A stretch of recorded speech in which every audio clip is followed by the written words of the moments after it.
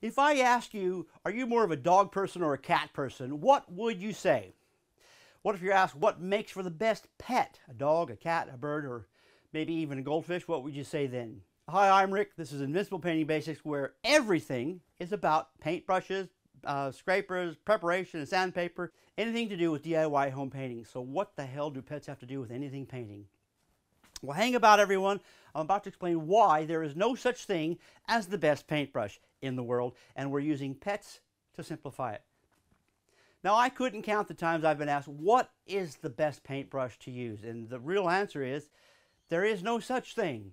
Now, don't get me wrong here. There are some very good quality professional brushes out there on the market, but for every decent quality brand of brush out there, there are 100 more that are probably only worthy of your garbage can.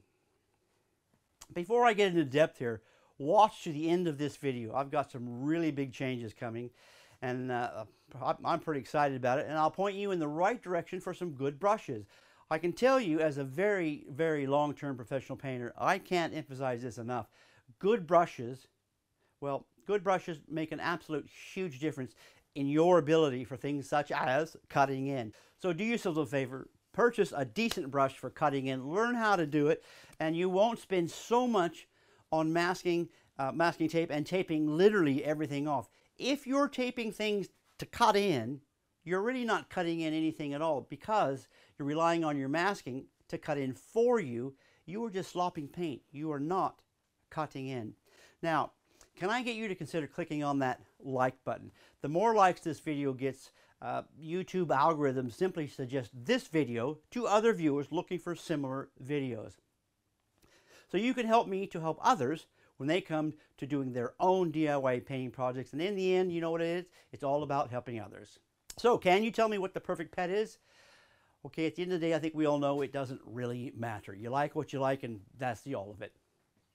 And the same can be said about paintbrushes. For me, I'm a purdy man. I've used just about every paintbrush in the world and under the sun, and to this day, I'm still a purdy man. Now that doesn't mean purdy brushes are the best paintbrushes in the world. It just means to me that they are the best in the world. And for me, a dog is the best pet in the world. So I think you can see where I'm going with all this. I have known painters out there that are everything Wooster. To them, nothing in the world is better than a Wooster brush. And then there are others that will buy nothing else than a Premier. And still there are others that, you know, their favorites, they have different favorites. Anyone that tells you that one is better than the other is simply biased to their favorite brand. Now, like I mentioned earlier, I'm a purdy man, but to another professional, all that I might say about purdies might simply fall on deaf ears. But, you know, they probably have a goldfish for a pet. Okay, just kidding. At the end of the day, though, purchasing a decent quality brand of paintbrush is going to amaze you, particularly if you're one that has always purchased, the cheapest thing that you can find. And I say amaze because the first time you ever use a real brush, instantly, you will feel the difference. Toughen that hand. Okay, just the way it's balanced in your hand, from holding it. Put simple, it just feels nice. The other and more amazing thing that you won't believe is the control that you have. Those other cheap brushes just don't work the same, or I probably should say they hardly work at all, if at all. With a quality brush, you as a DIY painter, you now have at least some control. Experience does come into play here when it comes to actually cutting in. Not masking and slopping paint, but really cutting in so that you may get by without masking everything. But wait, there's more. No, not a set of free steak knives, but there is one more amazing thing when it comes to professional brushes, and that is travel. Okay, not that kind of travel. By travel, I mean the distance that you can travel with one dip of the brush from the can of paint while you are cutting in. So how far can you go? So with cheap brushes, virtually you have little travel or none at all. No kidding. That's the reason why so many of you have to mask everything. Cheap brushes are nearly impossible to use when cutting in. To me, they are not designed to work as a brush. They are designed, or should I say, they're priced only to sell to the unsuspecting DIY homeowner that thinks any paintbrush is just a paintbrush. So the question that comes to my mind for you guys is, why do you purchase a paintbrush thinking you're going to save money? It won't do anything it's supposed to do. Okay, you'll probably get by with slopping paint on an old wooden fence. Purchasing a real professional quality brush guaranteed will speed up your work, and you won't believe the amount of travel when you're trying to cut in, making your painting easier. And if cleaned properly and looked after, they will last you a lifetime. It's not hard to clean a brush. Get on over to my new website and check out all the short video tutorials, and you'll see just how easy it is to keep all your paint gear clean. I'll put a link to my website in the description below. If you have found this video informative and clicked that like button already, consider subscribing to the channel. I've got a lot of content videos planned in the very near future. Okay, so don't miss out. Hit that bell too while you're at it. And now for the really exciting part, at least for me, I've got a new website, as I just mentioned. That was a tough gig. It's still in construction phase, a lot of stuff going on there, but still has lots of very useful content for the DIY homeowner right now. Now, I'll be adding content to that on a fairly consistent basis. Sometimes I run out of time.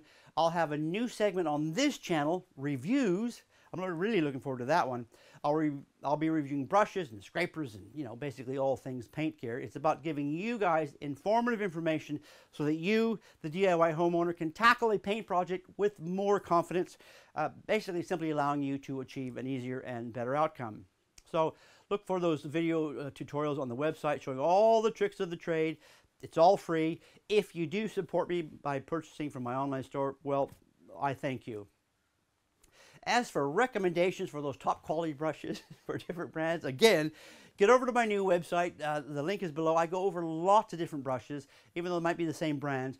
The reviews are there, what I recommend. Also, I got a review on the latest newcomers in the professional brush market, the Stinger. Now, I've recently been sent these two little beauties, and I haven't had the chance to use them yet.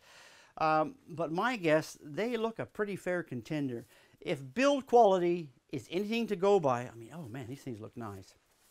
The paintbrush market has more competition on its hands. Now, I already think I know how this brush will perform. I'm not sure if it's going to do exactly what I want as a professional to do, but I think it's going to be exactly what the DIY home painter needs, and that is cutting in, because of that little thing right there. Anyhow, I'll be reviewing this brush and this one also in the next few weeks, and I will know exactly its capabilities and its best uses and what to say to you guys. So stay tuned for that one. If you do check out the new website, fair warning here, everyone. Although there is a ton of free information, you know, on the tips and tricks that I talked about, the video tutorials, a lot more of those coming. I only cover real paint gear, the stuff that we professionals use every single day. Everything on that website is top professional quality. If you want cheap gear and gimmicks, well, let me put it this way. Maybe I will do a review on the garbage out there. But it'll be more to protect you, the unsuspecting DIY, from simply throwing away your hard-earned. There is so much garbage out there, and 99% of it doesn't work, guys. I'm Rick. This is Invincible Painting Basics. Glad to have had your company today. Hope to have your company again on the next video, which is just around the corner. Stay safe, happy painting, and so long for now, everyone.